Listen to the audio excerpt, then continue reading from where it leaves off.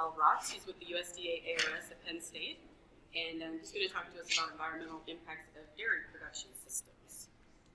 I'm sure you've heard that already.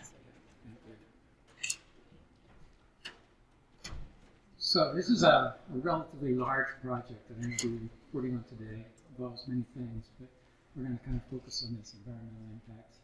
It's a long list of collaborators and co-authors on this, and I'll show them at the end, but I'd like to start just by pointing out a key person. Karen Veltman was sort of the lead on this. She was a research associate at the University of Michigan, working under Olivier Joliet.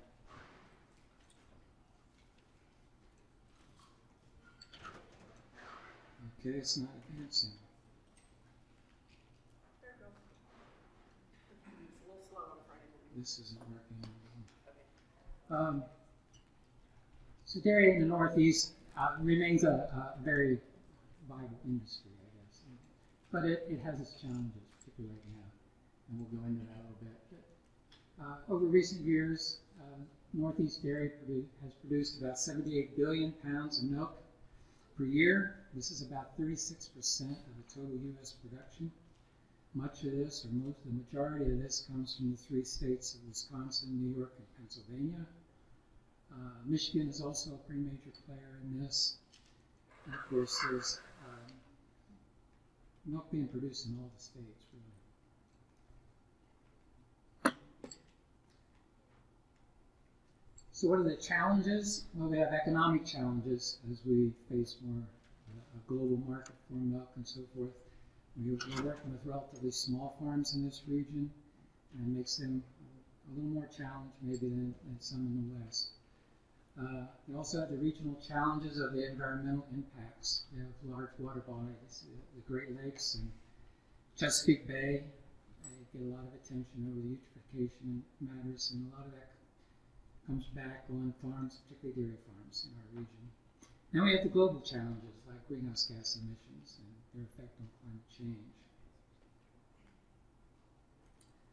Over the past year, 6.5% of the total dairy farms in this region closed.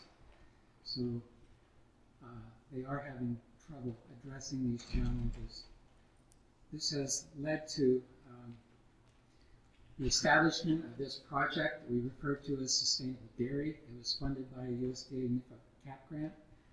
Follows 15 or more universities and institutions, at least 35 researchers and their support.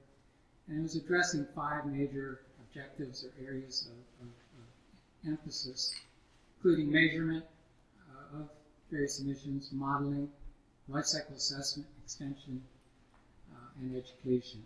So what my primary involvement has been in the modeling aspect, and also as interfaces with life cycle assessment. If you can remember back 2 years, Karen Veltman actually reported on this work, looking at the assessment of beneficial management practices to reduce carbon, nitrogen, and phosphorus losses on our dairy farms. That work has now been published. So now we're taking that a step further and looking at taking those BMPs into the future, basically looking at climate change and adapting to that climate change and the interaction really with these best management practices. So that's what I'm going to address today. So in the Northeast, we are facing more variable weather patterns, generally warmer temperatures, in general greater precipitation, and even maybe more important, more intense storms. You may not be aware of it, and it is kind of incredible, but over the past 2 decades, storm intensity in the Northeast, more than any place else in the United States, it has increased by 70%, and we experienced that in great measure this past summer. So climate change has many impacts on dairy farms. What we usually focus on is crops, yields, perhaps quality, the timeliness of field operations, harvest losses, feed quantity and quality, animal stress and how they perform, the nutrient requirements of the animals, emissions to the environment, and then ultimately the production costs and profit. So our objective was to conduct a comprehensive assessment of the effects of climate change on both the productivity and environmental performance of the farms, as influenced by strategies to reduce emissions and adapt to the changing climate. So our procedure was to model 3 different farms, 1 in each state of New York, Pennsylvania, and Wisconsin, simulate those farms with and without these best management practices under recent climate, historical climate, and projected mid-century climate. So the 3 farms varied in size, which is typical across our region. Smaller farms in Pennsylvania, larger farms in New York, Wisconsin, somewhere often in the middle. Although we have larger farms in Pennsylvania, and the farm size distribution goes across all states, but this is the way it tends to be. So we looked at a 1,500 cow farm in New York on 1,300 hectares of land, crops being alfalfa, grass, corn silage, and corn grain. With Wisconsin, we're looking at 150 cows plus replacements on 132 hectares of land. Pennsylvania, 50 cows on 50 hectares. The crops are generally similar across the farms, but the cropping strategies and some of the things are different as we move across these different production areas. So we're modeling and simulating these farms with our integrated farm system model. If you're not familiar with that model, it is somewhat unique, and it is a process level simulation of the whole farm system. So we're simulating all the important processes from crop growth and development, harvest, storage, feeding the animals, predicting what they're going to excrete based upon how they're fed, tracking those nutrients back, and looking at the losses that occur at each step throughout the process. We normally simulate these farms over 20 to 25 years of weather to get sort of a long-term look at their performance and environmental impact.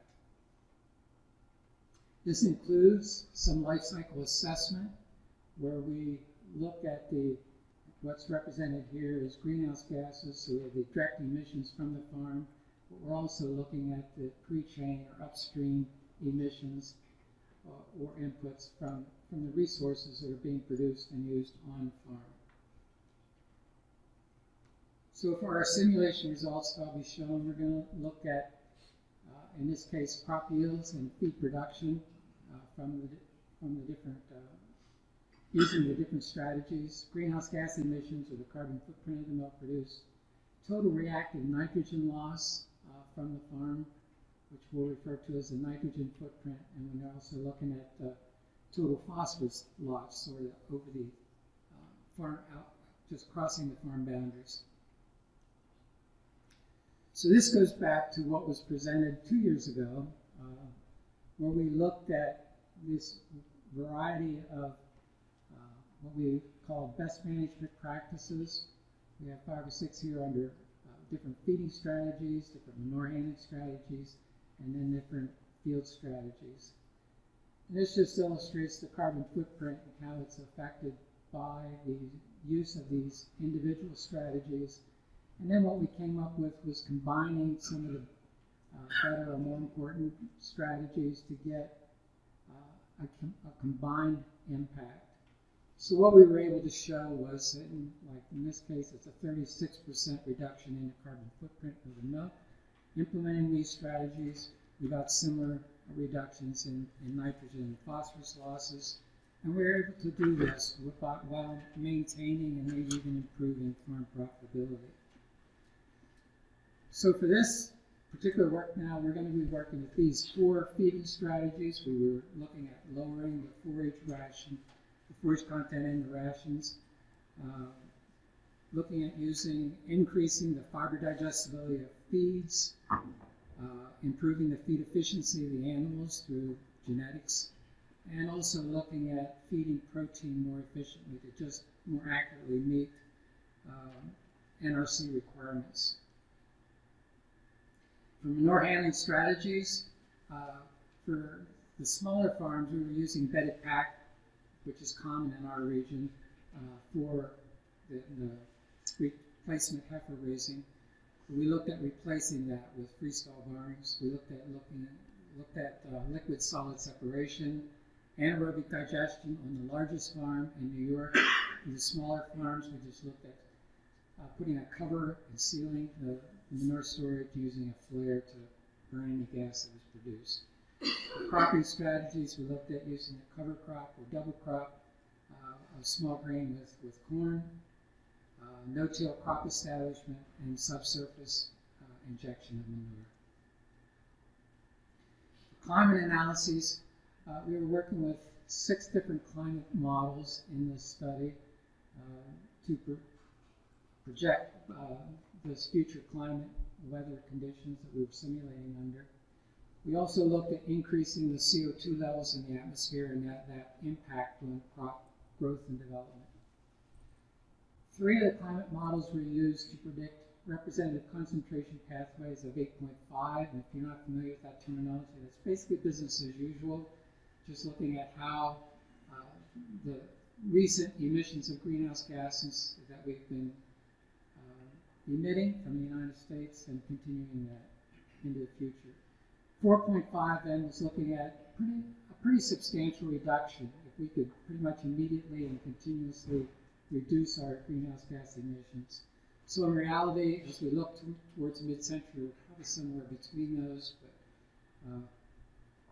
hopefully closer to 4.5, but probably closer to 8.5.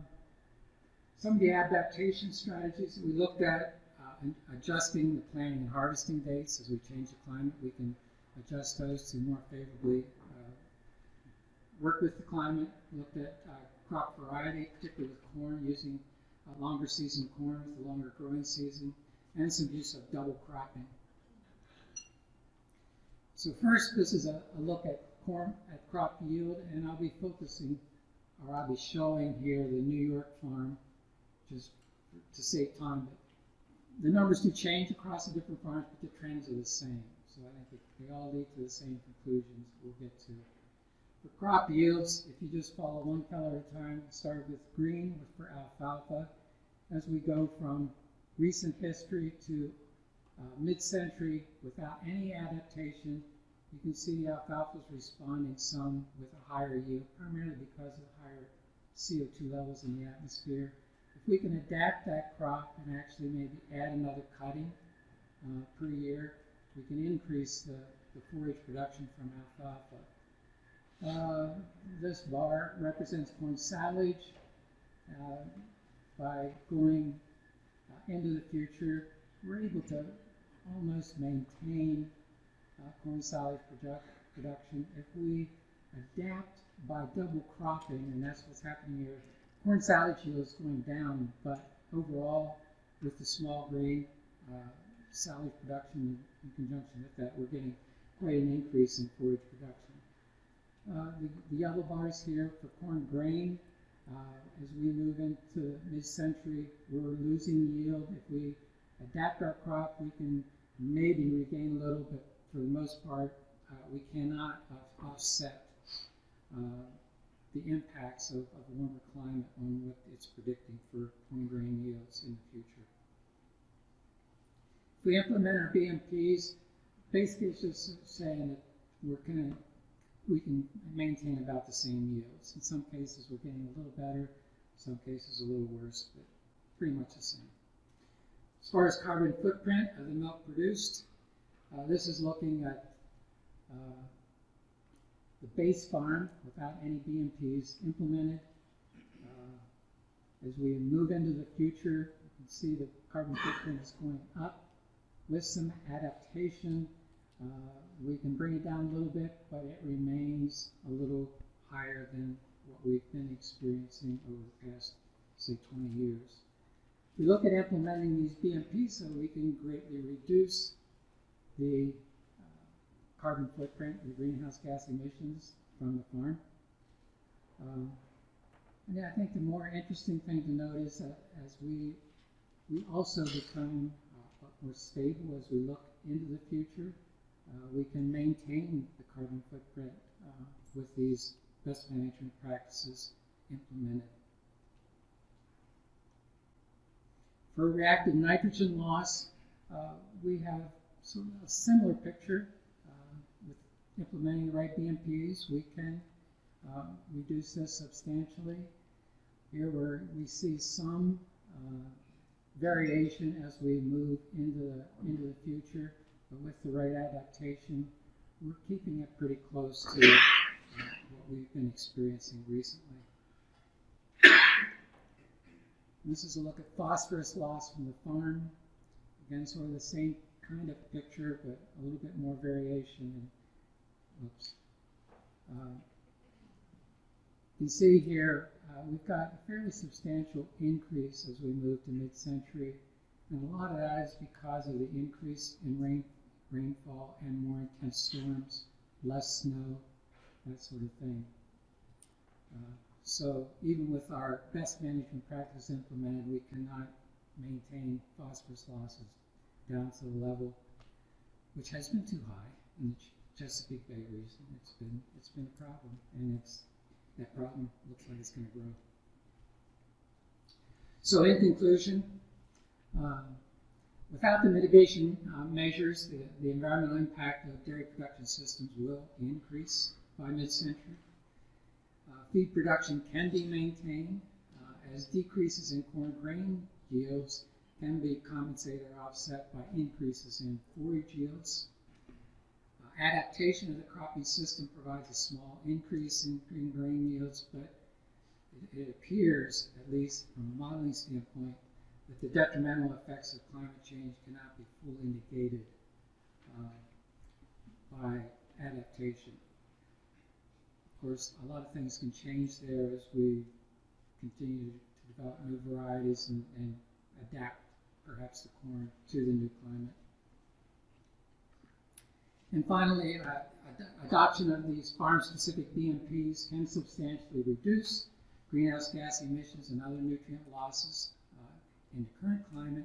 And as we look to the future, for the most part, they're helping stabilize, let's say, these losses so that we will not experience much more in the future, with the exception, perhaps, of erosion and phosphorus runoff losses.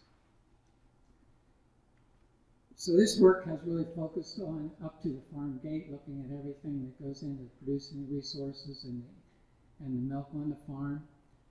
This work is continuing, looking at all the other processes for processing the milk, retail, consuming, and even looking at the waste produced by the consumer. So full LCA, this work will be primarily done by Greg Thoma, his group at the University of Arkansas. They're working on that. Should be finalized within the next few months. So with that, as promised, these are the co-authors on this work.